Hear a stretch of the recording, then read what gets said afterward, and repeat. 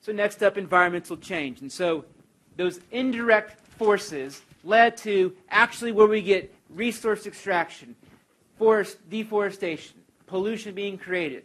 And what's that? Strip mining. I'll talk about strip mining. Maybe. So we're going to now focus in on environmental change.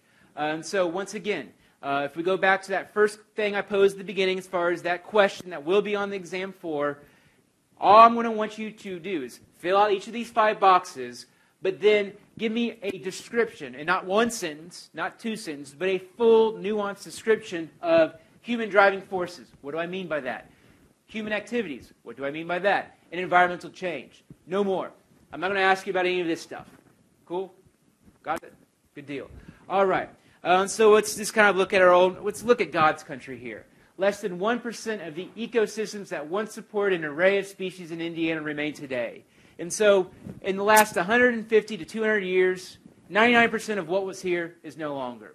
So obviously, what's the big equalizer, the big changer there? It wasn't, some bird flu that got, it's humans. So there's no doubt we can see our impact today. Further, we've converted 40% of Earth's ice-free land to cropland or pasture. And so essentially, to meet those demands I talked about beforehand, to meet those consumption habits, to meet the production, all of that, essentially what we've done is we've changed the landscape.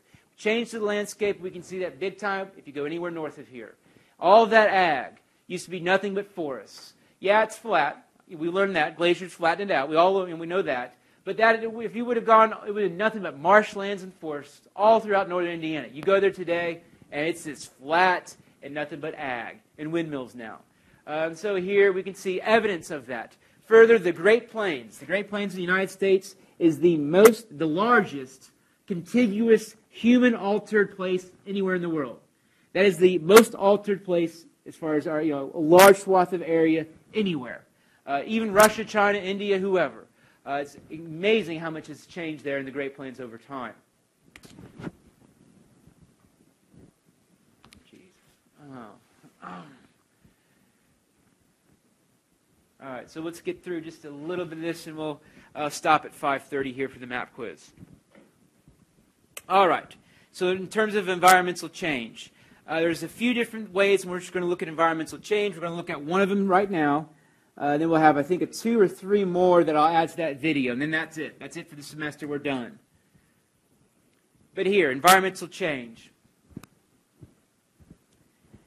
So the first idea is we're altering the natural state of things. So that's the main idea. Via those indirect and direct impacts, those activities, we have then changed the natural state of things. Once again, 99% of what once was here in Indiana is no longer. That is a major change to what was the natural state of things. And of course, that's a lot of it population reflected, but also affluence. Over time, of course, the United States, we grew population-wise, but at the same time we grew affluence-wise. And so all these various things, all these various examples, you're going to hear me explain either today in the remaining 10 minutes or in the following video lecture that I'll make and crank out sometime in the next couple days. But the first thing, shrinking ozone. So we'll look at some before and after photos where there's no doubt that the ozone is shrinking. And we talked about that beforehand this semester. Why did we learn about the ozonosphere way back when? Well, when we understand, how does it change? Why does it matter when it changes? Why does the composition of it changing play a role in temperature or the amount of solar energy that reaches the surface? And so, of course, a shrinking ozone is that shrinking layer that protects us from the harmful UV rays that I really bored you with back in August. Remember that? Back when it was hot out? Anyway. So further, dredging wetlands. So that's we've seen that throughout northern Indiana. Remember I showed you that slide or that image of that swampy, marshy area last time? And I asked you where that was, hoping you'd say Florida. I think the person said, oh, it's Indiana. Yep, it's Indiana. So our northern part of the state used to be loaded with all these marshes, but over time we filled them in so we can flatten them and then, of course, turn it into ag. So when you remove a wetland, you remove all those species that then thrive in that area, the food cycle, food pyramid, all those various critters that depend on each other. Increased urbanization, so essentially turning desert into urban areas, turning forest areas into urban areas. Of course, what that's going to do, it's going to increase the temperature there due to the urban heat island effect, which we've talked about beforehand. Dam construction, strip mining, parking lots, anthropogenic pollution, and all of that. Climate change, we won't touch. 100 level classes, I don't like touching the sticky stuff, the stuff that gets people all pissed off. Maybe if down the road I get teaching a 200, 300, 400 level class, we'll pick apart these deeper things, but not in this class. I tried it before, it didn't work. It didn't work too well. All right, so before and after photos. And if someone sends me an email and reminds me, I'll send these lecture notes to you. How about that? But you have to send me, because I'll forget. Guarantee you I'll forget. I want one of those. All right, so here we have 1979, the year in which I was born. And here we have a much different situation today. And so the ozone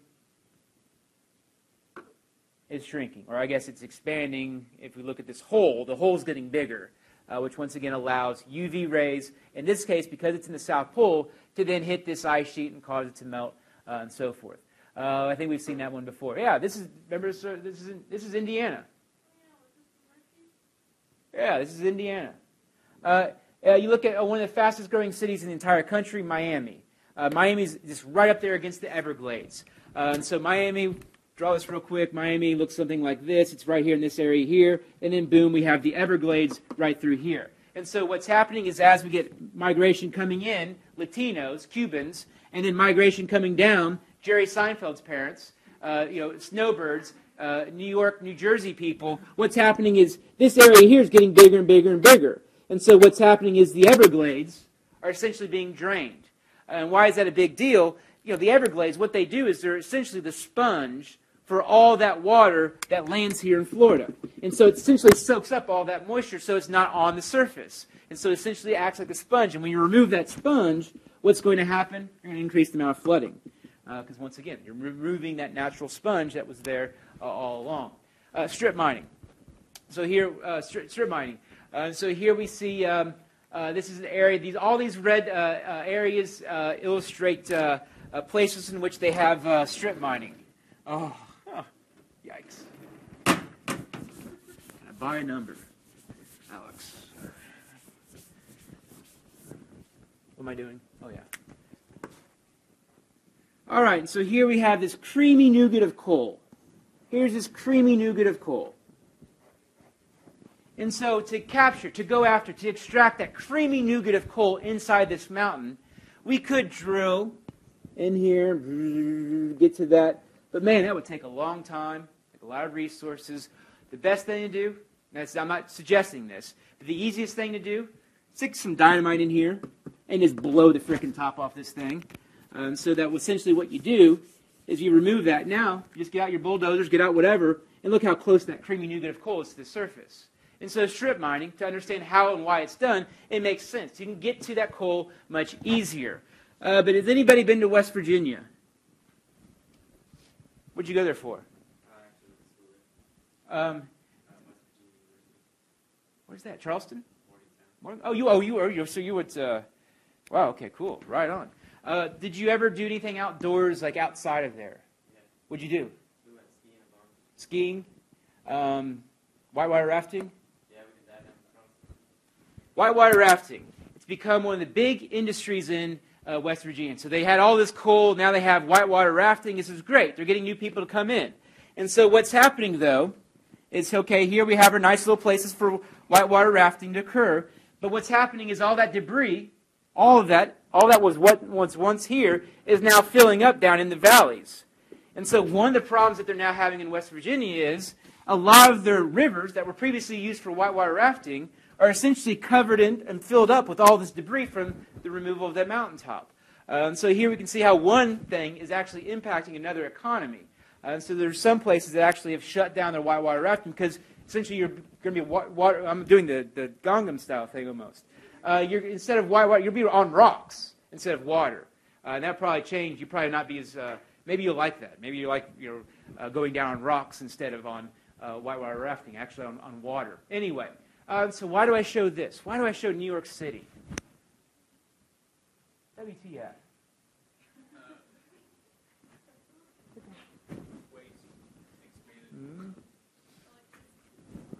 What powers New York City? Coal from Appalachia. And nuclear, yeah, it's becoming a bigger thing. Oh yeah, I agree.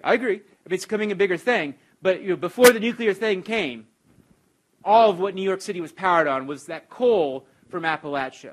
That resource extraction, human activity from Appalachia is actually, we can see it. We can tie it into indirect affluence, technology. It's not like these people are consciously, by turning on their lights, impacting the environment. But we can see how it starts to relate to those different types of jobs and what have you. So that must be a before and after. All right, so here's 2009. Here's all this area here is strip mine. So here's natural. Here's what it would normally look like. Here's what it looks like today. And so actually what you can see is Mother Nature is fairly resilient.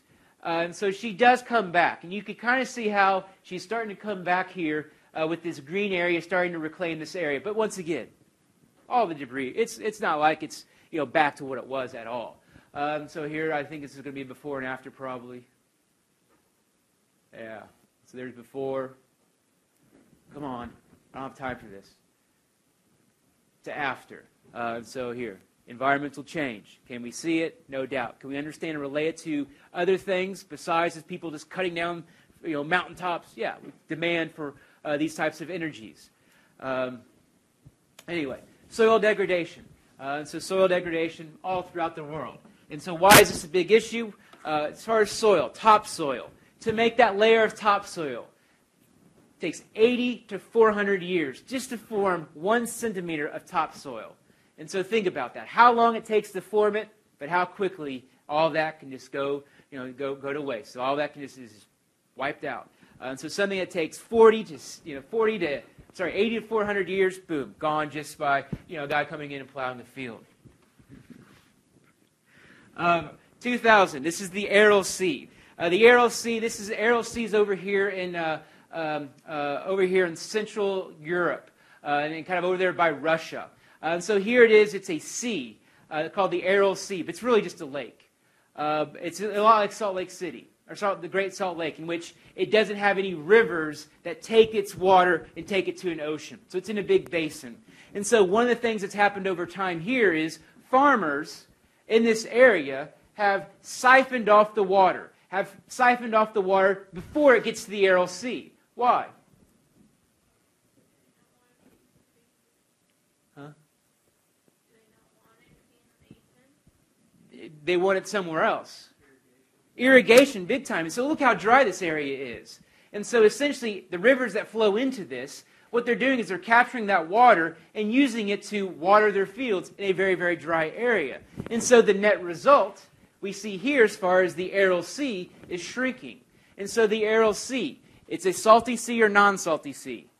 Salty sea. So one person's been listening. So it's a salty sea.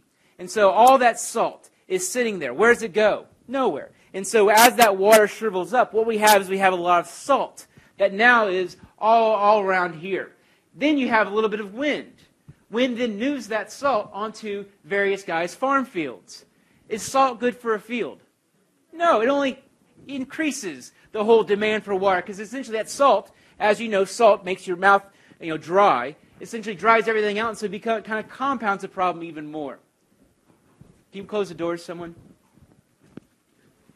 And so now we see the after. The Aral Sea is shrinking. Thank you. The Aral Sea is shrinking. And so this is all related to demand for that water here in this area of the world. It's very heavily agricultural based, which goes back to the previous sector. It was once the 4th largest lake in the world. Now it's just a little shrivel, which you can see these boats they got nowhere to go. So they just essentially have been dropped in place. Oh yeah, positive story. What's in on a good news?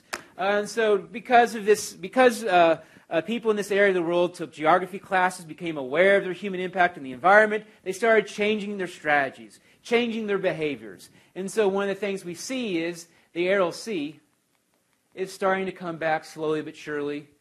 I need to haste these transitions. All right, anyway. Does it really do anything different?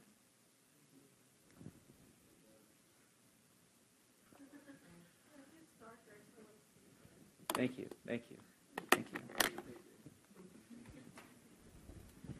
There's Las Vegas.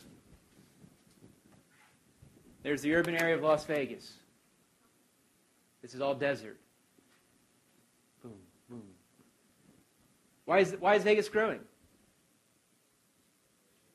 Why is this population growing? Casinos. They're building new casinos left and right, hotels. If you go to Vegas, I mean, you see this. New construction happening all over the place. Why are people wanting to move there? A lot of people are retiring there. A lot of people are moving there because there's jobs available. Casinos, they don't lose. If they lost, this wouldn't be happening. Obviously.